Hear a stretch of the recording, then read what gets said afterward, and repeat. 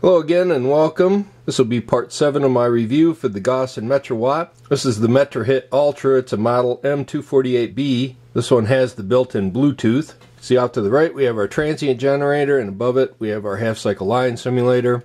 We'll be using this today to evaluate the robustness of the front end of this meter. In the previous video I showed where I made the shield out of mu metal. And this really helped this meter as far as holding a static charge cloth next to it, or just placing my hand next to it. It also helped with our relay sensitivity to the magnetic strap, which can cause the meter to change states where the meter will actually read a lower AC voltage on the input than what could actually be present. I think before we do this, there's one last test that I'd like to show you with the meter. This is looking at the manual for the meter, and I had pointed this out very early on when I first started looking at the different Gossen meters, and there was a note in here when you're measuring the frequency and duty cycle that the applied signal voltage may not exceed 5 volts. And you can see down here they show a 5 volt maximum. So I guess the idea is that you're supposed to use this to look at digital signals. And of course when I'm functionally testing this, I am looking at a CMOS type output, and it actually drives rail to rail. That's why you see it going all the way up to 5 volts. But you can see it has a maximum frequency of 1 megahertz, and we had measured that, and it does go just slightly above this, and again I believe that's limited by the firmware in the meter. I don't believe that that's actually a hardware limit, but that greatly limits what you're going to actually be able to use this meter for. But my concern with it is really what's the threshold levels of this, because I can tell you when I first looked at the meter, it looked like it was very sensitive to what those levels were. You can see this is the technical data, and this is on page 59 of the manual. And you can see if you look across this, there is no mention really of what the voltage thresholds are for this. So what I'd like to do is take all 3 of these meters, put them in series, and then connect them up to our scope, and we'll run this back to our function generator, and then we'll just vary the input level and the offset, and let's just see how sensitive this meter is compared to these other 2. So let me go ahead and get that set up. So currently the oscilloscope is set for 500 millivolts per division. You can see we're outputting roughly 1 division, or 500 millivolts, and you can see it's centered around the ground point. And while the CEM meter isn't having any trouble with this, you can see the Brymen BM869S as well as the Metrahit Ultra are both unable to read this signal. What I'm going to do is start increasing the amplitude, and we'll just keep it centered around the ground point, and let's see where these 2 meters start working at. So you can see now that the BM869 is picking up the signal.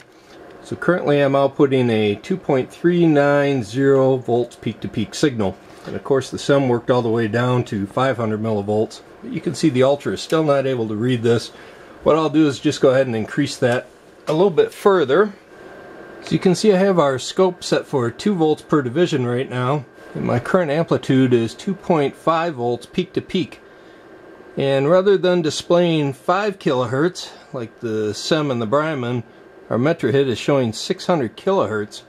Let me try increasing the amplitude a little bit further and see if it picks this up. Oh, right there. So that's currently at 3.80 volts peak to peak. Okay, so our scope is currently set for 500 millivolts per division. And now you can see our peak to peak voltage is 1.9. And you can see the Ultra is not having any trouble with this. So what I'd like to do now is try decreasing this voltage, and let's see where these meters start to fall off at. So I was at 1.9 volts peak to peak with a 0.95 volt offset, and the Metrahit wasn't having any trouble with that. So currently I'm still running the same 0.95 volt offset, but I've decreased the peak to peak to 1.6 volts. You can see this meter is now reading 9.5 kilohertz. It's not even close. You can see the waveform here on the scope, again with the offset sitting at 950 millivolts, and our signal is only driving down to 800 millivolts, so basically it's riding 150 millivolts up off of the ground right now, and I'm wondering if that's what the Gossen's having trouble with. So what I'm going to do is back the offset down. Let's just see if this thing will start reading the correct frequency again.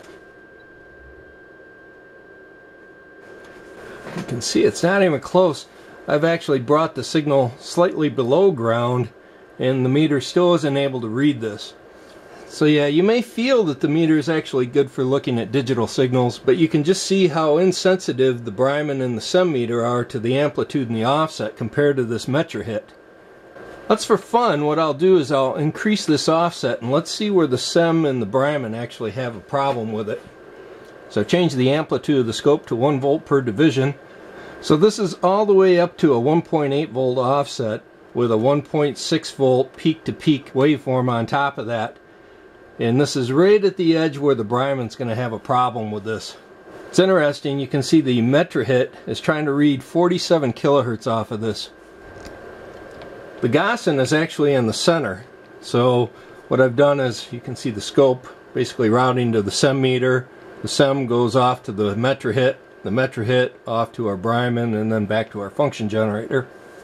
So currently I have our scope set for 1 volt per division. I'm outputting a 2 volt peak to peak with a 1 volt offset. And this meter should have no trouble with this at all. You can see we are reading the 5 kilohertz on the CEM as well as our Brymen BM869S. So how come this meter isn't able to read this right now? It's because I took the magnetic hanger off of our little cheapy meter and I waved that behind this meter, and again I don't have the shield installed in this thing right now. This meter is basically back to its original factory condition right now. So the problem where I showed you that the relay could be in the wrong state and you could be in the AC volts mode and the meter could be reading 4 volts or less with 120 volt signal or more applied, that also holds true for the frequency input. The relay could be in the AC state. You could be trying to read frequency with this, and of course it's going to read 0. So again, the one way to change that state of the relay, switch this over. You can hear the relay switch, go back to frequency, and there's our 5 kilohertz. Alright, so off to the right we have our transient generator, and again this is connected up to our meter, and we have our high voltage probe out that we'll use to monitor the transients. And currently the oscilloscope is set for 500 volts per division, so you can see it's a 1000 volt peak transient. So what we're going to be doing is applying 5 transients in each mode of the meter, and then I'll go back and I'll flip the leads to get both positive and negative, and then we'll functional test the meter. So again, the meter right now is currently 100% functional. Assuming that it passes, I'll just keep incrementing the transient level up to the point where either the meter fails or I have to pull out the other transient generator. So let's go ahead and get started. Again, this will be 5 transients. This is a 2 ohm source, 1000 volts peak with a 100 microsecond full width half height. And again, there is a major difference between the IEC standards and what I'm doing here. I'm not trying to surge test these meters for safety. The goal of these tests have always been just to look at the robustness of the meter's front ends, and so this transient generator is capable of putting out a maximum of about 20 joules on the high side. And again, the other difference with this transient generator is I'm applying a 100 microsecond full width half height, where the IEC standard will call out a 50 microsecond full width half height. Okay, so let's go ahead and get started. Again, the other thing with the IEC standard is they'll call out that waveform be superimposed on top of the AC line. Here you can see I don't have any kind of a supply voltage.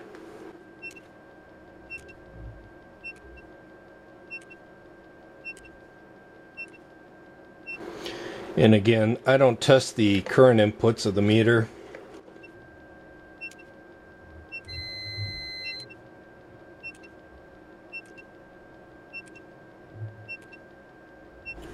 Alright, that's it. I'll go ahead and functional test the meter. I'll just start with the AC volts. Again, this should be roughly 2.5. That's correct. You can see it's at 60 hertz. That's correct. And we'll add our bias to it. It should be roughly 3.6. That's correct. It should be roughly 5 volts. That's correct. And this should be 5 volts. Let's just try the temperature input. It should be roughly 500 degrees. It's our continuity test. Seems fine. Resistance mode, again, I won't zero this out. This is with 1 ohms, 50 ohms, 100 ohms, 1K, 10K, 100K, 1 meg, 10 meg. This will be a 150 picofarads, 1 nanofarad, 0.1 microfarad, 1 microfarads, 10 microfarads, 100 microfarads. This is the diode check, and here's a short, 1 diode, 2 diodes, and 3 diodes in series. This all looks fine. So it looks like the meter was not damaged. Looking at the spreadsheet containing all the data from the meters that I've tested so far, you can see quite a few meters had failed by this point. Looking at the transient that we just ran, which is 1000 volt with a 2 ohm source and 100 microsecond full width half height, that damaged the BK2705B, the circuit test DMR 6550, the Southwire 12070T, the Innova 3320, and last it looks like the Woods DMM W3. So the next test will program the generator for 1.5 kV. Okay, we can see the scope is still set for 500 volts per division, and you can see we're 3 divisions up, or 1,500 volts. And again, we'll just repeat this test using 5 transients in all modes of the meter.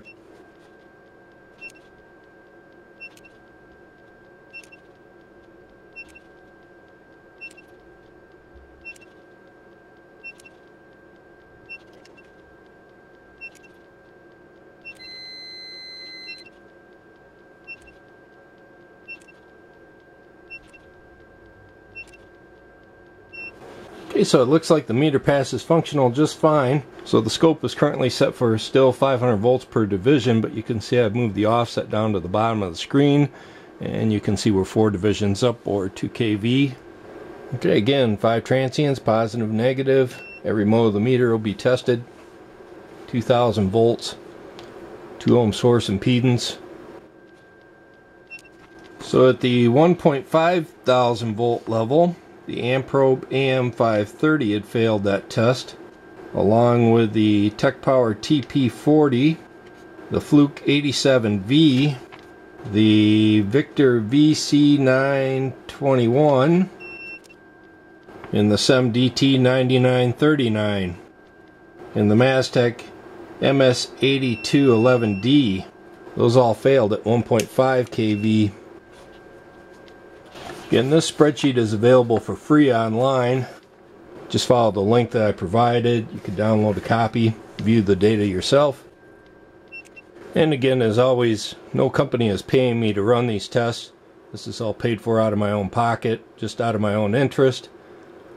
I don't work for any companies that sell meters or manufacture them. I just make the data available for the few of you that may be interested in viewing it.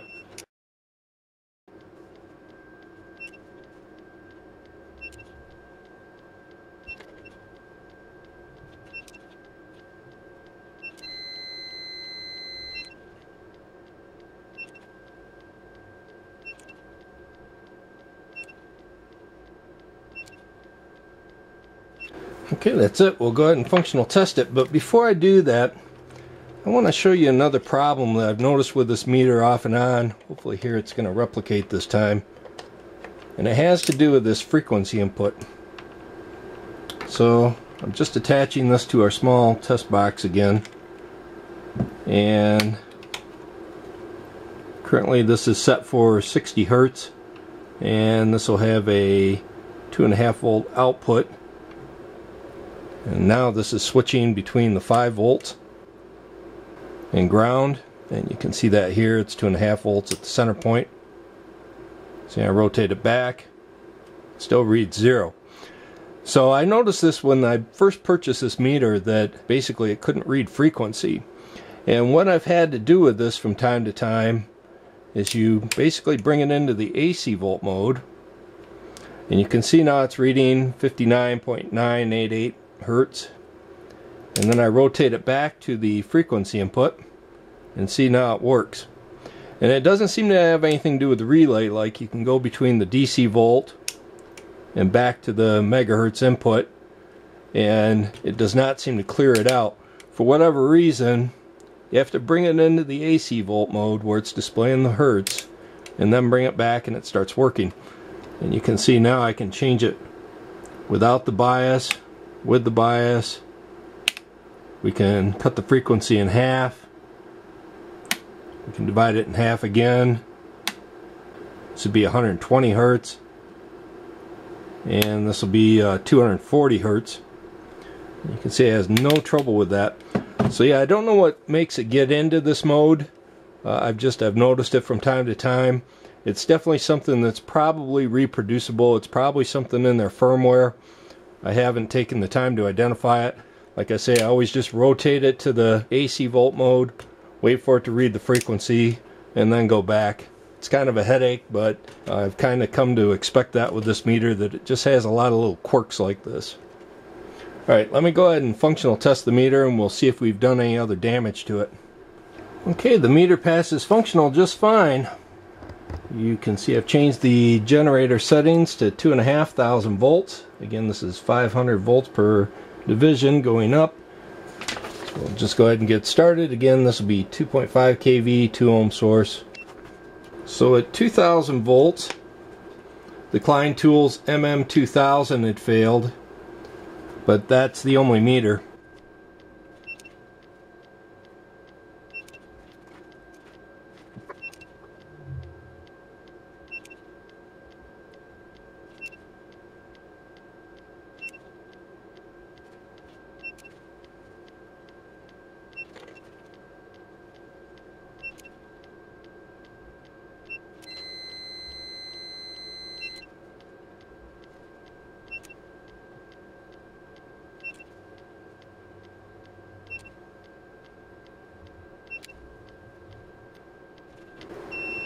Okay, that's it for our 2.5 kV. Let's just for fun go back to our frequency input. Of course, I haven't functional tested this at all yet. And I'll connect them up to the box. And again, we'll just change it to the 60 Hertz setting. And again, you can see it's reading 0. And normally it can read this. So again, this is with our bias. What I'll do is I'll go to ohms. I'll just keep this enabled. Then we'll go back to megahertz. You can see it's still 0. Let's turn the meter off. And we'll turn it back on. You can see it reads 0. We'll go to volts. You can just hear the relay click. Go back to megahertz. You can see it's still reading 0.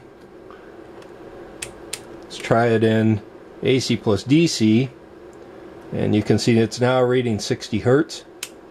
And now let's go back to Hertz. Oh, and see, now it's working again. Isn't that strange? And there's our 30 Hertz again. There's our 120. Whatever it is, again, I'm assuming it's some kind of a firmware bug with the meter. I don't really know. Gossen would have to weigh in on this. Just be aware of it if you're actually buying the meter and plan to use this function, that it is a little quirky. Alright, let's go ahead and I'll functional test the rest of the meter and we'll see if it still works. Alright, so the meter checks out just fine. I've gone ahead and reprogrammed our generator. You can see now we're at 6 divisions or 3,000 volts peak. Alright, so looking at our spreadsheet, at 2,500 volts that we had just ran, it looks like the Greenlee DM20 had failed that, along with the CEM DT9939 that I paid $120 for. So this meter is actually doing quite well so far. You can see there isn't a whole lot of meters that are left that have survived at this kind of level.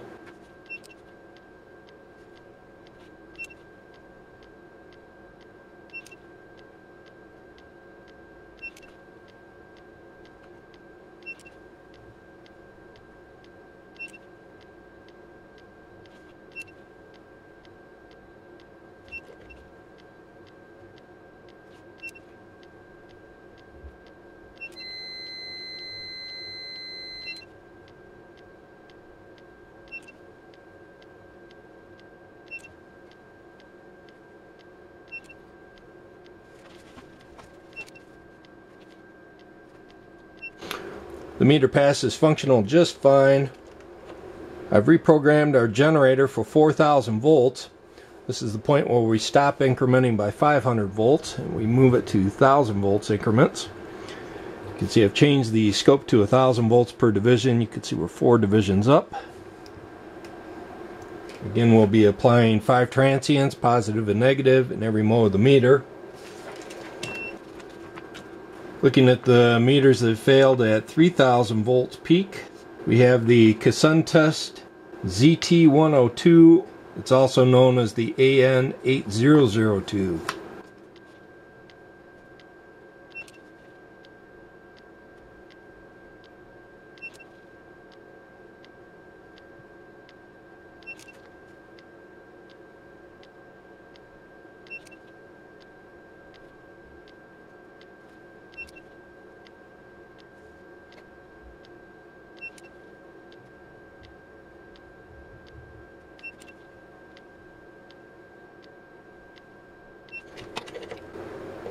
One of the comments that I'll see from time to time, people will talk about how fast I cycle this thing, and they're concerned that the MOVs are heating up and I'm not allowing them time to cool. I have yet to see a MOV fail in one of these meters. Like this one, I think we said it's rated for somewhere around 70 joules, and again, I'm typically damaging the meters at less than 10 joules being applied. Let me just move the camera down here for you. So again, this is looking at the display off the transient generator. And you can see that we have been running for a total of 1 hour, 46 minutes, and 40 seconds so far. Just to give you some idea how long these tests actually take to run. Again, it's a fairly low stress test. I'm not trying to, again, look at the safety side of the meters. Typically, the IEC combo generators that you would use to do surge testing are much, much larger than this. And you're going to have much bigger cables coming out of those, and this is where you'll see these online videos from Fluke and whatnot where the meters will actually explode. You know, that's not been the goal of my testing since the beginning. I've only really been interested in how robust the meters designs are. Occasionally people ask about doing mechanical testing with these as well. One of the more common tests that people have asked for is some kind of a drop test. You know, that's not something I'm really interested in doing. Normally these meters, they never get dropped. They would just sit around on my desk for these high-end ones. Of course, the ones I take outside that I actually use in the garage and stuff, they're not this kind of a high-end meter. But those get, you know, sprayed with all sorts of bad chemicals like brake cleaner and such. I use methanol and I'll use gasoline. So you'll actually see them etch the display on some of those meters. Those do get dropped, and they get temperature cycled because they're sitting outside in the garage. The other thing with my meters I use out in the garage is they would never be exposed to anything high voltage like this. Of course, I do work with ignitions, but you know, I'm not going to be the type that would try to look at the output of a mag or the output of my high voltage coils, you know, with the meter directly. So chances of the meter being damaged like that, it's basically not going to happen. I don't do any kind of, you know, line voltage measurements with them. And then for those meters, I typically won't spend over $50 for those because I know they're going to normally have a fairly short life in that environment. The current meter that I use for that is made by Maztec. Actually, the one before that was a Maztec as well. It actually failed because of a mechanical problem with the flip display on it.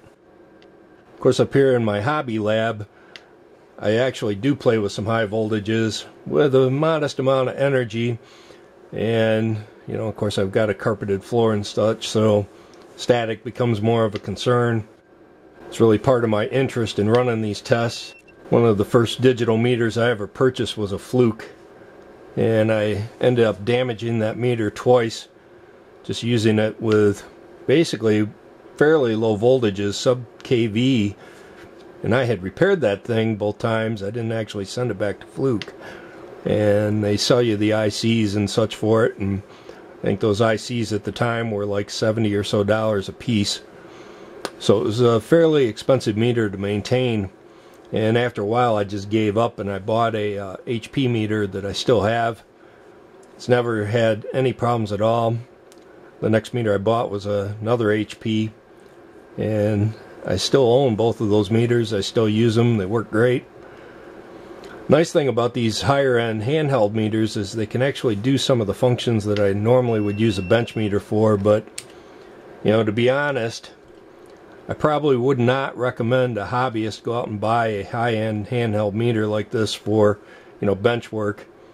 They're nice because they're kind of portable. You can move them around the bench real easily, but you can get some fairly high-end bench meters for a fairly low cost now, used. Send them out and have them recalibrated and checked over for you, and they would probably make a very good meter.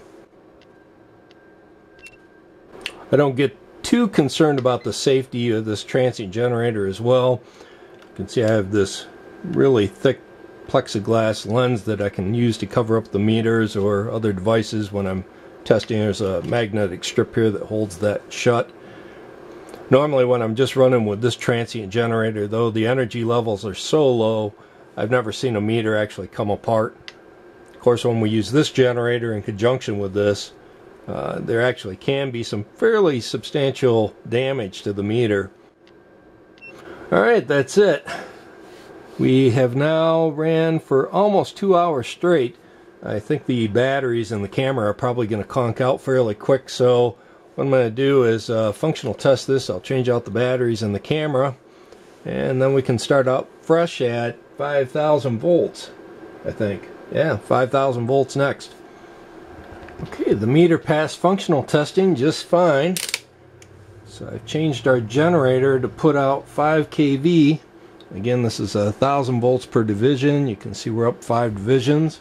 So again, we'll be applying 5 transients, positive and negative, to the meter. This is still with a 2 ohm source impedance. Looks like only one meter had failed at 4 kV, and that was the Unity UT10A. I think that was a little pocket meter.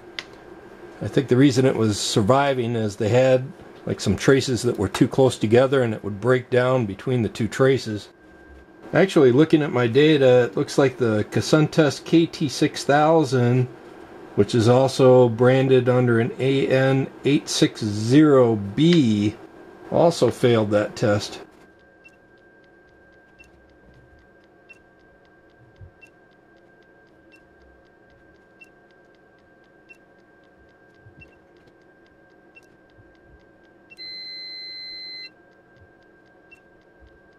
Alright, that's it. I'll go ahead and functional test it.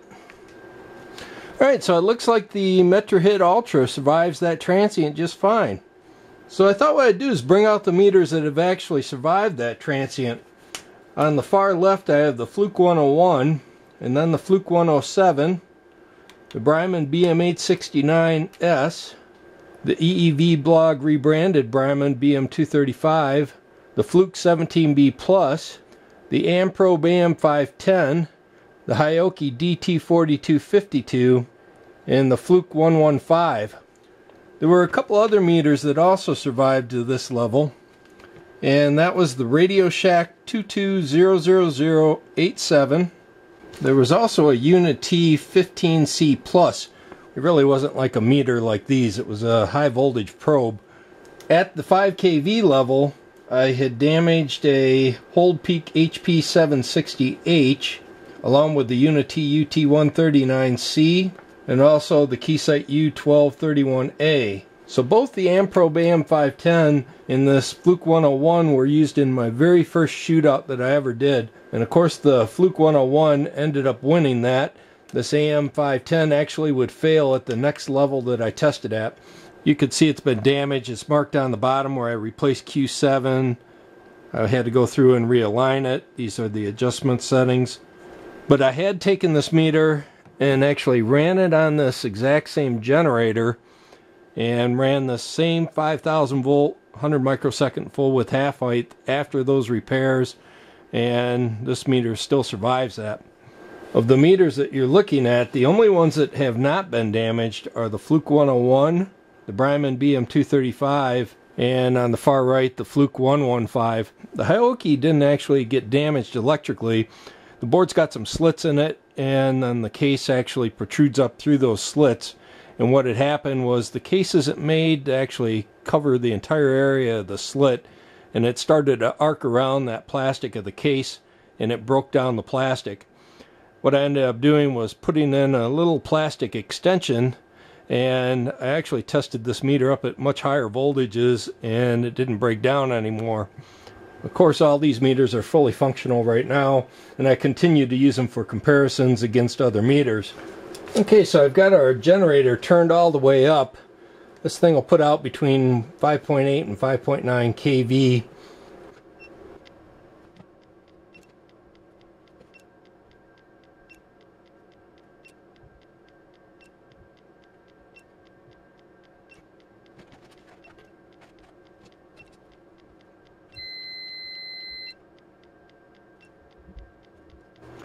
I think the batteries are starting to go dead in the camera.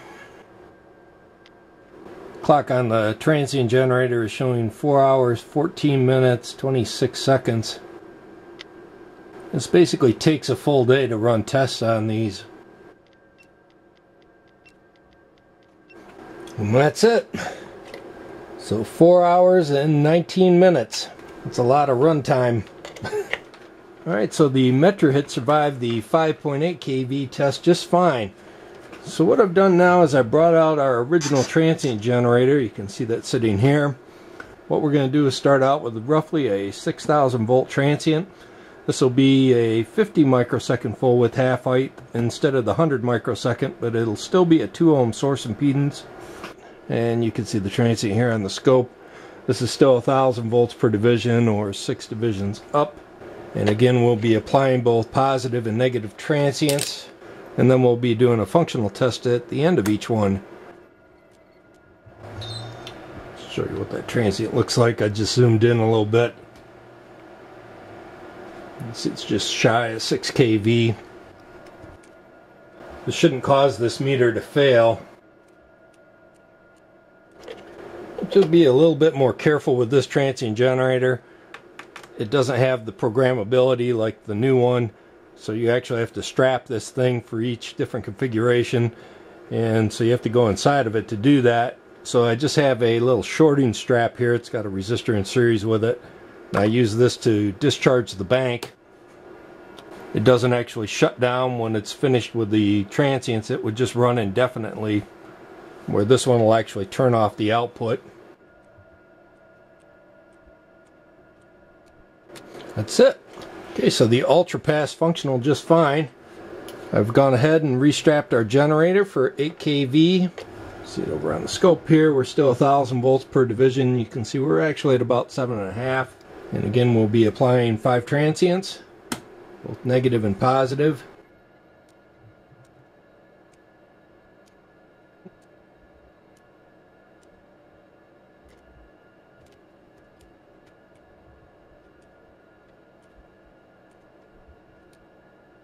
Okay, that's it. I'll go ahead and functional test the meter. Looks like the Metrahit survives that just fine. Scope is now set for 5 kV per division, so you can see we're up 2 divisions here, or roughly 10,000 volts peak. There's actually not very many meters that I've tested at this level. One of them was the modified UT61E. I also tested my modified UT181A. The Hioki DT4252 was tested and actually passed this level. The Fluke 115 was tested at this level and passed. The Fluke 101 had passed this level. The Fluke 17B Plus passed this level. Unfortunately, my Brymen BM869S and the Radio Shack, when I was testing those, I didn't actually have a way to strap this generator up. I was essentially rebuilding it every time I would change the settings, so I don't exactly know where that BM869 fails at. Okay, we got fresh batteries in the camera. Flash card's been erased. I think we're ready to go. There's our first transient.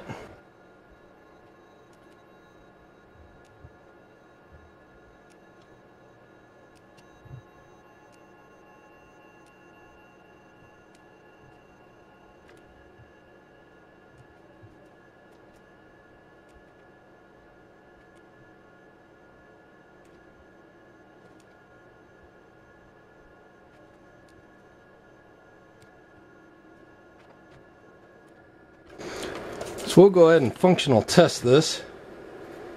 I thought just for fun, let's just connect this up to a couple of alligator clips. This is 5KY's UT61E that I've used for so many different tests. Let's see if this thing will arc over. I think we just lost a trace. So this is what we were just subjecting this thing to.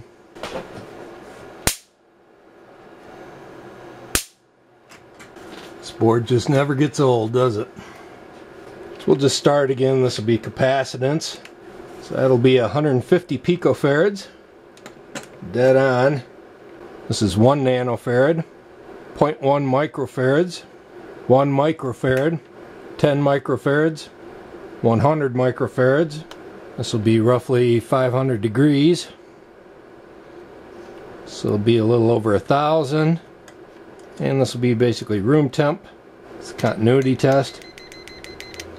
This is with a 0.5 ohm, 1 ohms, 50 ohms, 100 ohms, 1,000 ohms, 10K, 100K, 1 meg, 10 meg. This would be 60 hertz. There's 30, 15, 120, 240. This will be roughly 5 volts. Should be 5 volts roughly. This would be 2.5. And this should be roughly 3.6. And this should be 2.5. And 2.5, you can see 60 hertz.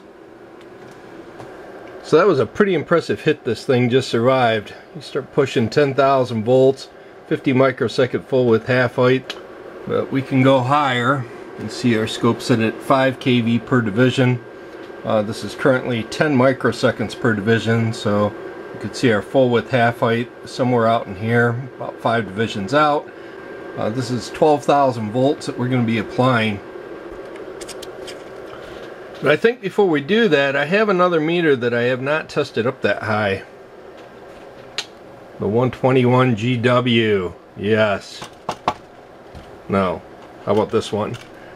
This guy here was only ever run to 10,000 volts as well.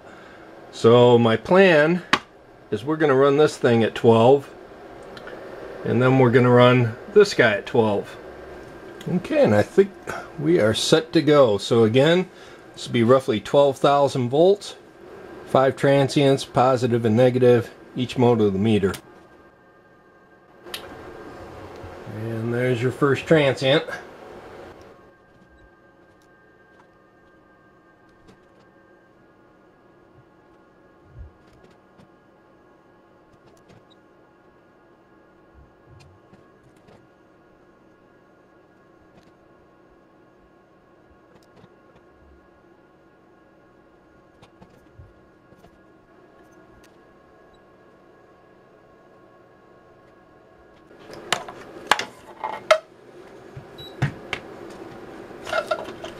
What I'll do is while I'm functional testing that meter, we'll just start running the Ultra.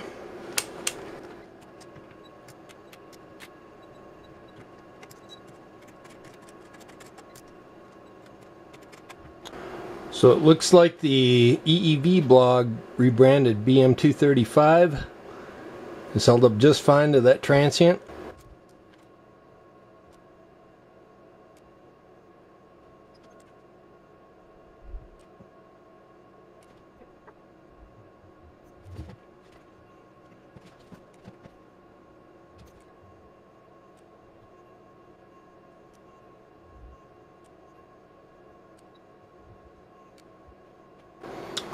Alright, that's it. I'll go ahead and functional test the meter. So the one thing that all 4 of these meters have in common is that they all 4 passed that test just fine. The Fluke 101 was actually tested all the way up to 13,000 volts with 100 microsecond full width half height and a 2 ohm source impedance. The next model up from this, the Fluke 107, I ran all the way up to 14,000 volts with 100 microsecond full width half height, and that meter actually survived that. I then took the transient all the way up to 15,000 volts, and that meter was damaged. And that's the highest level of transients that I've ran to date. Some of the meters, like my BM869S by Brymen, I also ran at 13,000 volts, 100 microsecond full with half height, and that meter was damaged. Of course, at that time I had no way to stop the transient, so I don't really know where that meter would fail. It could actually have survived this test that these have all just survived. So to be clear, none of these meters have been damaged so far. I guess as a recap, there's quite a few things I don't like about the meter. One of the things I don't like about the meter is that the comm jack is to the right of the voltage input, just opposite of what the industry standard is. Another thing I don't like about the meter, again, is the auto range on this. So from a infinite to a dead short, it's just very slow on the auto range. Another thing I don't like about the meter is when you select the AC plus DC mode, you'll get the AC plus DC value here, and in the upper left you get the frequency, but there's no way for you to get the AC or DC components separate. The only way that you can get that is to manually change the dial to select the AC and the DC components. You know, they have a tri-display. They should use it. Of course, one of the reasons I purchased this particular meter is it has Bluetooth built into it. Unfortunately, what I found out is when you use the Bluetooth, the current draw of this meter just goes through the roof. So what I found after I wrote some LabVIEW software to communicate with the meter is the meter wouldn't even stay running for 24 hours with the internal batteries.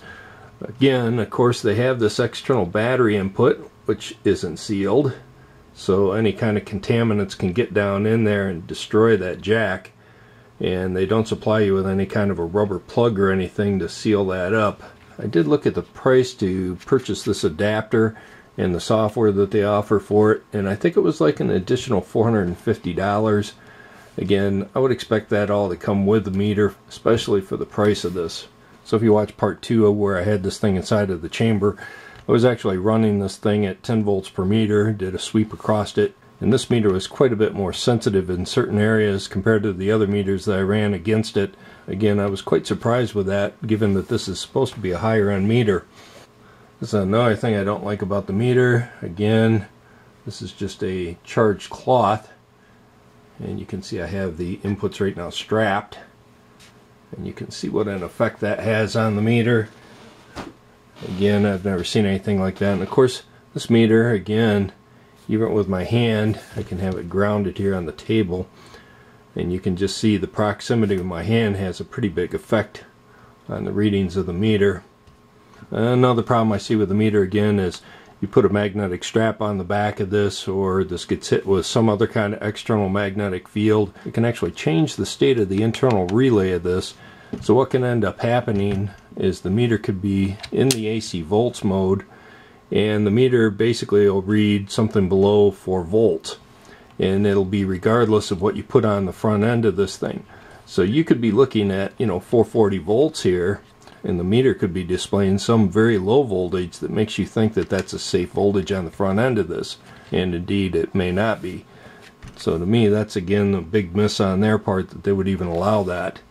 And of course, another problem I showed with the meter is its frequency input is very sensitive to the threshold levels. Again, more so than any other meter that I've looked at.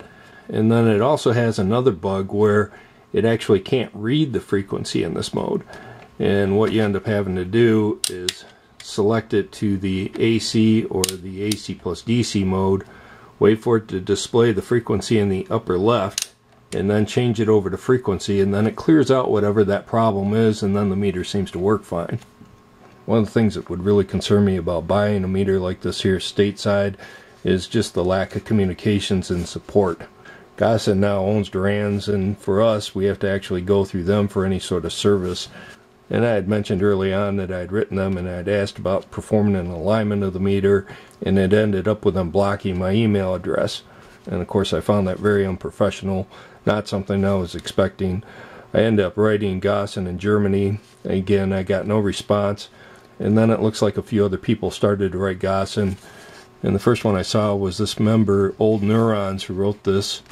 And they were basically saying that they were close to purchasing one of these meters, and then they saw the videos that I had posted. Basically, it was asking, is this an isolated problem?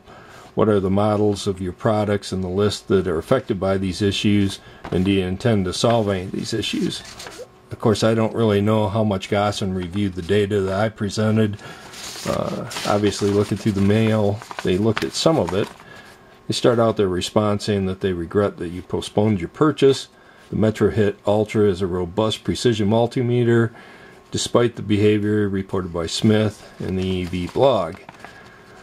And so then they go on to say, yes, Joe Smith wrote a letter to the subsidiary in the USA, which I did. He targeted to receive a description of the interface protocol in order to calibrate the device by himself, which the subsidiary refused to release. This led to contrary positions and not answering to his letter. Well, I've read the email chain out loud, and not once have I ever asked for the description of the interface protocol in order to calibrate the device by myself. What I was asking for was companies in the US that may be able to align one of these meters when they would fall out of calibration. And of course, Metrawatt had actually sent me a similar email to this, and they stripped out this whole part. So I pointed out to them that this member had actually posted this email and that this piece was in there. And I asked him point blank about this, like, where did they get this information from? And they came back and basically said that the subsidiary had told this to them. And to be frank, I was quite surprised that they would release a statement like this to a potential customer without checking the facts. So if we look at the next one, I doubt this is an isolated issue affecting only that unit. Is this an isolated problem? So he says, it's true, we recognize the sensitivity of the Metrahit Ultra to electromagnetic interferences, susceptibility to. This can be recognized by the strong electric field. Joe Smith tested with a 10 volt per meter and a relatively high field strength, leading to the observations he made. We usually test with a 3 volt per meter, which does not affect the Metrahit Ultra. Please observe that this device is nevertheless compliant to all relative ISO standards. So for me personally, I can tell you that this statement here is kind of funny because I've done a lot of testing at 100 volts per meter. I had to go to an outside lab once to run some testing, and I don't know, our amplifiers or something were down. And so I went to this other facility and I told them that I needed to run, 100 volts per meter, and gave them the frequency ranges that I needed to run at. And the gentleman that ran the lab there, he kind of chuckled and he said, yeah, basically they test it 1,000 volts per meter at that lab. And the whole reason behind that is they were doing testing for government work. And I guess one of the tests that they run is for some of these missiles, and they have to fly them into essentially like a radar system. And they want to make sure that the radar system doesn't knock out the electronics. So apparently 1,000 volts per meter for that testing. So yeah, to me, 10 volts per meter, that's basically your industrial standard. If you take a meter like this out into an industrial environment, that's what you would normally expect to see. I showed you how this high-end meter compared against the other lower-end meters, and this meter did quite poorly. If they feel that's acceptable, it's fine with them. But another thing that concerns me with their response is they seem to cherry pick some of the things that I show. They fail to talk about the charge cloth. They fail to mention that, I can put my hand next to this thing and the meter whacks out to the point where I can't even zero it out.